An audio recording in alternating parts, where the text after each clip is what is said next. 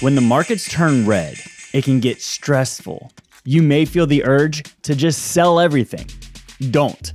This could be a great opportunity to invest in companies at a deep discount, which is why you want to find the stocks with favorable ratings within defensive sectors like utilities, consumer staples, and real estate.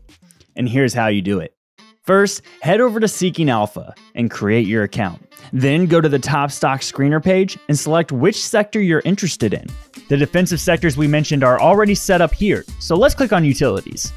When looking inside those sectors, larger cap stocks are considered defensive as the generals die last. So you're going to want to click on advanced filters and add the market capitalization filter here.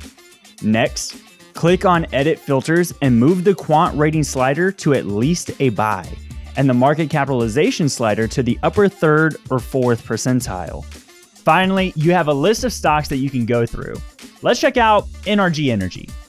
The goal here is to find one trading closer to its 52-week low rather than the high. And that's how you find the best stocks when the markets go red. Head to seekingalpha.com right now.